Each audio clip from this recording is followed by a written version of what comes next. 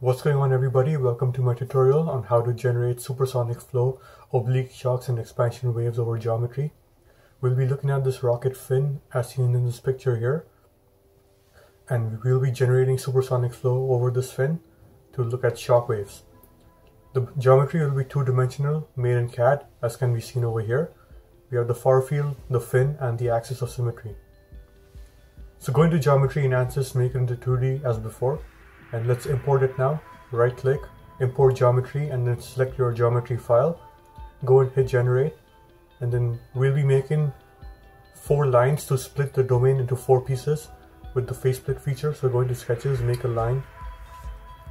I'm just modifying some parameters here. Draw a line, and then try and fit your geometry according to what your size is, because every turn in my fin will be 1 line, as can be seen over there.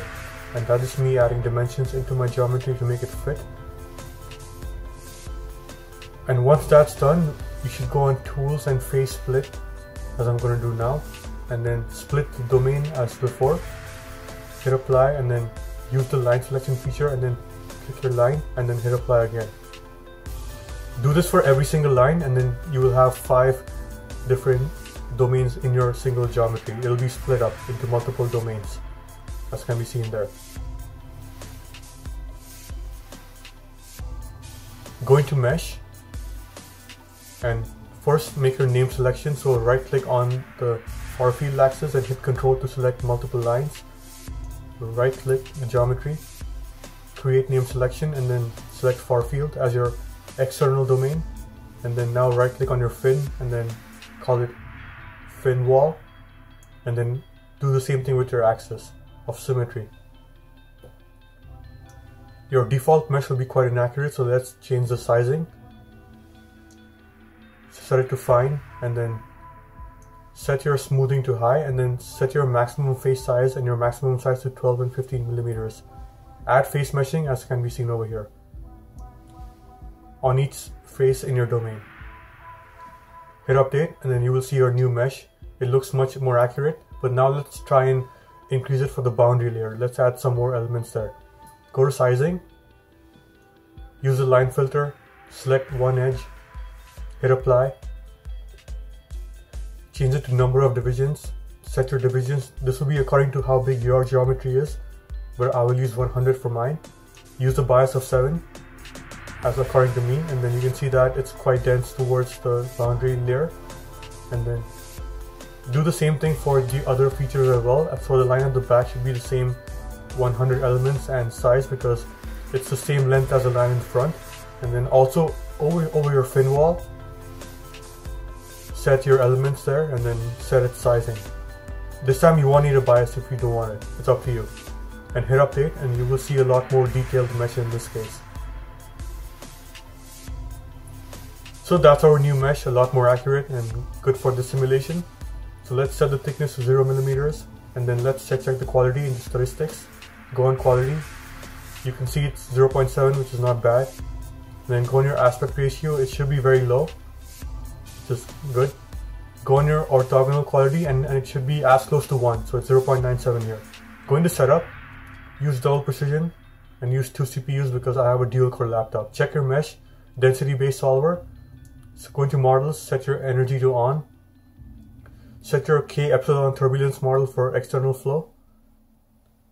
And then go into your materials, set your air to ideal gas. And then set your viscosity to Sutherland law, which is coefficient method. Change create, hit close. Go into your boundary conditions and then select your domain there. Set your operating to 0 pressure because it's all gauge pressure. Far field will be a pressure of far field. Your Mach number will be set there. Your pressure will be there, and your temperature will be shown over here. It's in Kelvin, so keep that in mind. Your fin wall should be a wall, your axis should be a symmetry line, so change that as shown. And then let's go into reference values and then click far field to select your reference domain. Solution methods, make it all second order because it's a lot more accurate than first order.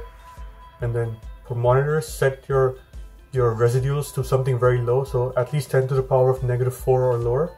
Hit OK. And then go into your initialization, standard initialization, far field. Hit initialize after. Run calculation, check case, make sure nothing is to be recommended, set your iterations, and then hit calculate. So when you're done, double click on results, and then let's set a contour for velocity. Set your variable to velocity, set your location to symmetry 1, and then set your contours to 101 for my example. Hit apply, and then you will see the velocity over there because the velocity first slows down as it crosses the shock and then speeds up again, as can be seen in this picture, and that is something which you want, so that means the solution is accurate. Let's check temperature now, and then you will see that the temperature will be the inverse of velocity as in this picture here. It does increase as it goes past the shock, so keep that in mind. Let's make a chart, so location line, call it chart, and then set your points as seen in the picture, your x and y values. According to my geometry, that is, it should be a little bit over the fin as shown over there.